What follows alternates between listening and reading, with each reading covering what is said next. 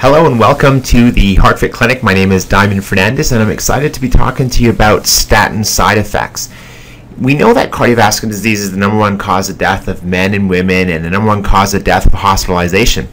And statin drugs are definitely a common choice for the prevention, especially if you have high cholesterol, so if you want to lower your cholesterol, or the treatment of heart disease. So the research is quite compelling, showing the benefits of statin therapy. However, does everyone need a statin? And that's the question you really have to ask. Let me start off by saying, I'm a big fan of statin therapy early on in the disease process, if patients can handle it, of course. But there has to be a goal eventually coming off of this medication with a heart-healthy lifestyle, and it can be done, and I've seen it many, many times. So the reason why I'm talking about this is because the latest research shows on statin drug side effects is that high potency statin therapy is now linked to acute kidney disease. So what is high potency?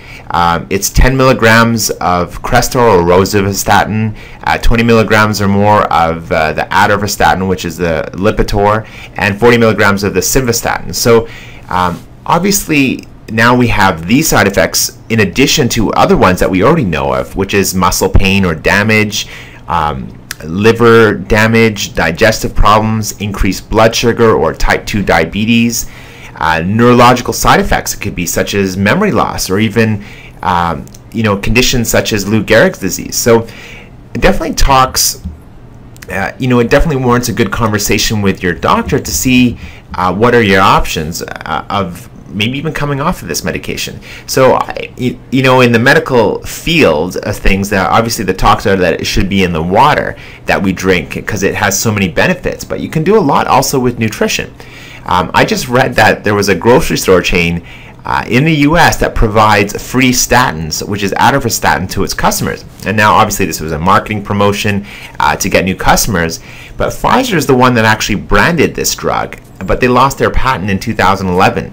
So now this blockbuster drug, who is making billions of dollars, is now in the generic market. And so Pfizer really just announced recently that they will not market this drug anymore. So it's all about definitely making the shareholders happy.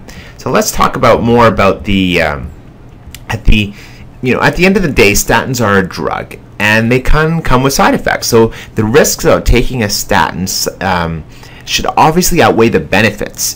And so because statins have side effects, caution should be used when prescribing these drugs.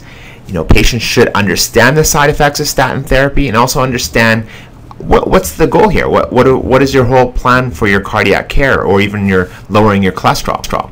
So if you've been diagnosed with high cholesterol and have been prescribed a statin, then this good discussion needs to be had with your prescribing doctor as to reasons why. So obviously doctors are only given a handful of minutes, and so it's easy for them to take out the prescription pad and obviously give you a prescription. So having high cholesterol does not mean you have to take a statin therapy.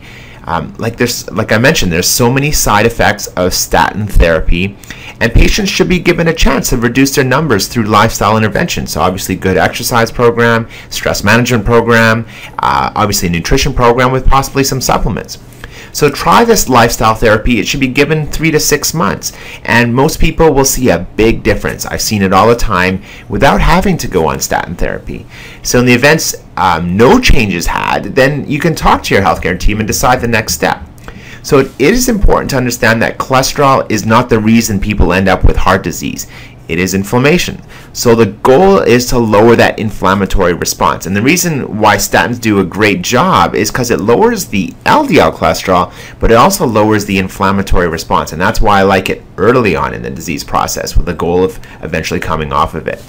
Here's to your heart health success. My name is Diamond Fernandez. Live happier, healthier, and longer.